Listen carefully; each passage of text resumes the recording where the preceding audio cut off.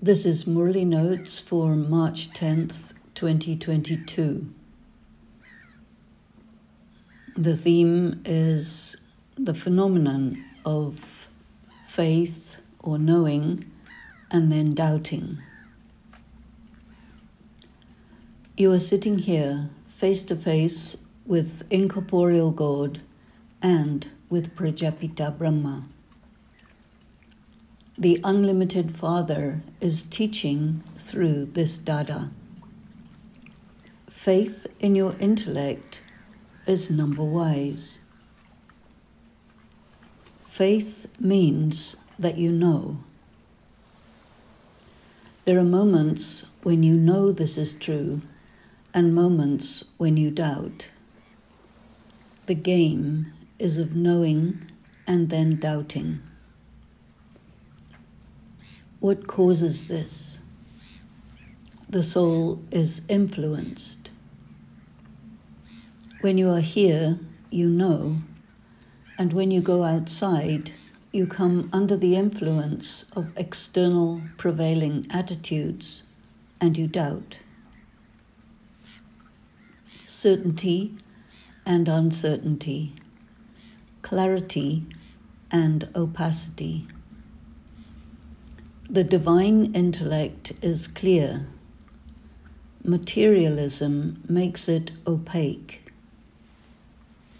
Your faith breaks, your certainty breaks. This is a phenomenon.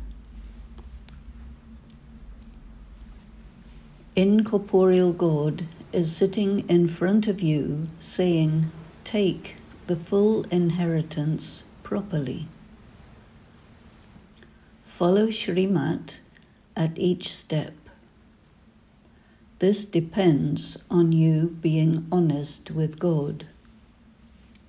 Keep Him fully informed about where you are and what you are doing. Then He can advise you. Take His advice at each step. This is the university of God the Father. Study properly. Do not miss the study because of your other work. All the money you are earning in your job will vanish into dust. Your descendants will not receive any of it. Destruction is in front of you. God has come in order to make you into deities, so you must follow the study that makes you into that. It is a long journey over rough terrain, so you must take care at each step. Religious people believe that their search for God is fulfilled when they get a vision. They believe they meet God in the form of Krishna, Hanuman, Christ, etc. They think they have attained salvation. The drama is fixed and eternal. All must go into total degradation. As the Son of God, you should be the master of the world. So, how did you get so degraded? The concept of the omnipresence of God prevents logical, systematic thought. Remain in yoga and become karmatit. Become completely viceless as you once were. The people of the various religions will not enter heaven. Those who were in heaven have been separated from God since long. These are the cherished ones, the Sikilade. which souls first descend from Paramdam to play their roles? It is the deity souls. They have to be restored to their own true dharma. God says, I have to come especially for these souls. And together with them, I am also here for the other souls because I have to bring them into mukti, liberation. They must be returned to the home of light. At present, the deity civilization doesn't exist. Its sapling has to be planted. It has to be initiated. Deity souls have gone into various other religions. They will find their way back here. The way of establishing this dharma is most unusual. So people say of God that his Srimat and the destination of salvation that he defines is different from all other ways, and it is most extraordinary.